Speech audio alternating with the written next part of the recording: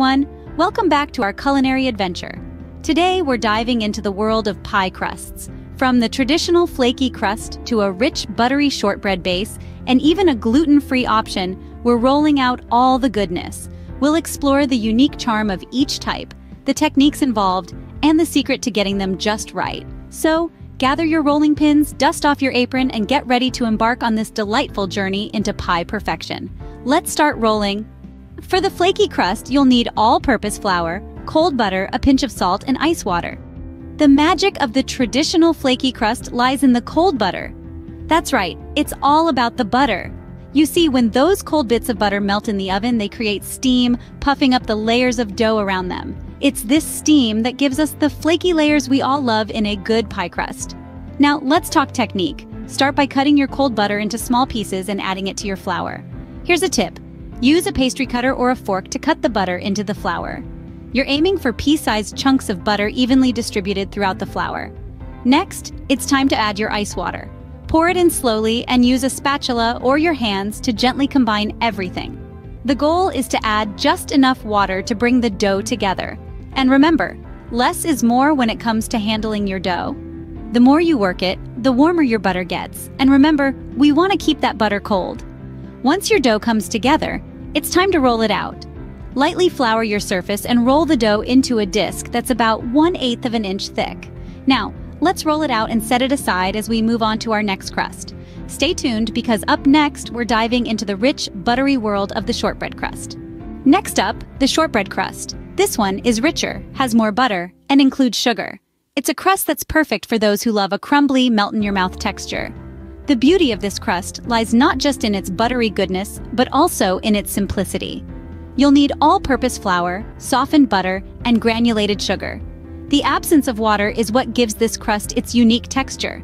Start by mixing your butter and sugar together until it's creamy. Then gradually add in your flour, mixing until it forms a dough.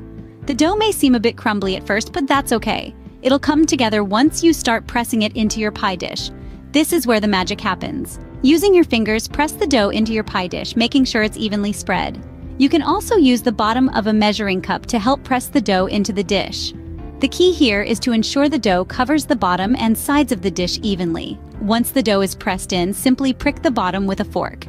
This prevents the crust from puffing up during baking. And that's it. No need to chill or pre-bake.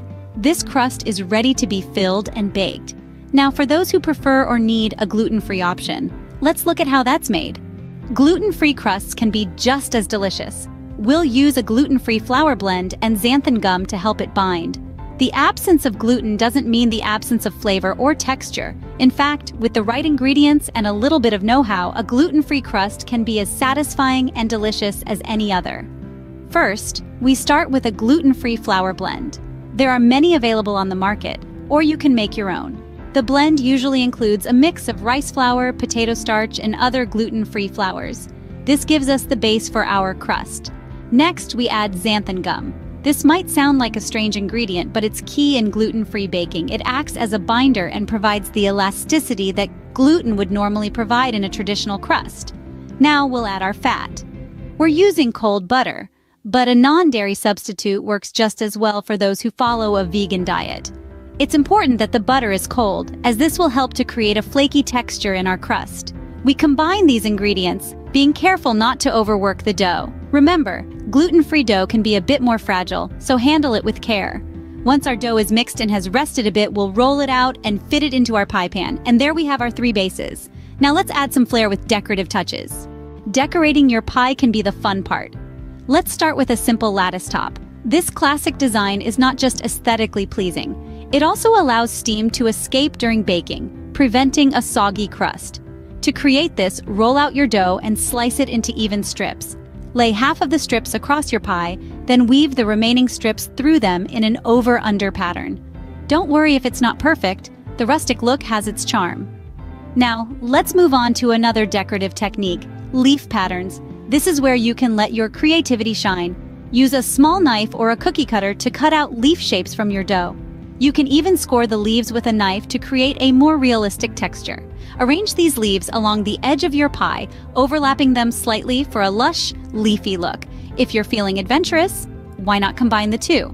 A lattice top with a leafy border is truly a sight to behold. Or you could even fill the entire top of your pie with a mosaic of dough leaves. The possibilities are endless. Remember, the key to a beautiful pie is patience and creativity. Take your time, experiment, and most importantly, have fun with it. These little touches make your pie not only delicious, but a work of art. And that's it for today. Whether you choose flaky, shortbread, or gluten-free, any of these crusts will elevate your baking game. We've explored traditional, buttery, and gluten-free crusts, each with its own charm and technique. Remember, the secret lies in the details, from keeping your butter cold to handling your dough with care. Now, it's your turn to roll up your sleeves and experiment with these techniques. Thanks for watching, and see you in the next video where we'll spice up our fillings.